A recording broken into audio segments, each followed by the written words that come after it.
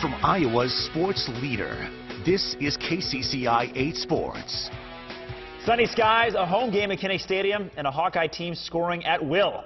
It was almost too good to be true for Iowa fans on Saturday. Northwestern in the house. The Hawkeyes were looking to bounce back from the loss at Maryland. And Kirk Ferentz's game plan, feed the juggernaut. Opening drive, 240-pound Mark Wiseman from Mark Juggernaut, sure, why not? From 8, 7-0 Hawkeyes. You know, he has had fewer carries this year. They want to keep him fresh for the stretch run.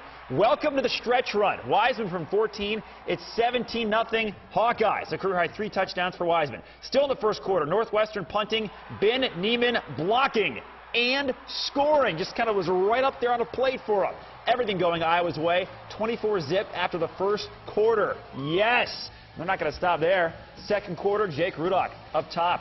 Tavon Smith, a beauty. 31-yard score. Iowa posts a season-high 48 and allows a season-low 7. 48-7 the final.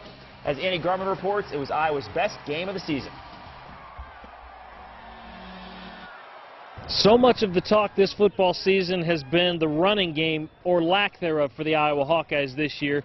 Today, November 1st, the Hawks broke loose. Mark Wiseman near 100 yards rushing, and Akram Wadley breaks the 100-yard mark the first time an Iowa back this year has gotten past the century mark. For the Iowa touchdown. If we're going to be any good, we have to run the ball effectively, and Mark gave us, gave us good juice there, especially in that first half, and then we were able to get him out in the second half, which is a good thing, and get Akram some carries. He hasn't really played very much, as you know. He's fast, hits that hole hard, brings a different dimension to this team, and it's really good to have. I'll see a lot of Akram Wadley in the future, definitely. With the offense clicking on all cylinders, the defense really rose to the occasion as well. Louis Trinco-Passat had 3 first-half sacks, and linemate Carl Davis made things difficult for the Wildcats as well.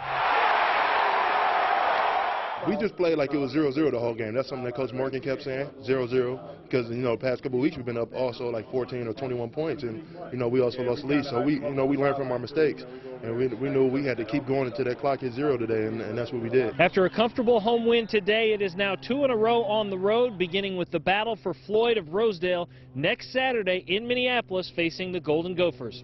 At Kinnick Stadium in Iowa City, I'm Andy Garman, KCCI, Iowa Sports Leader.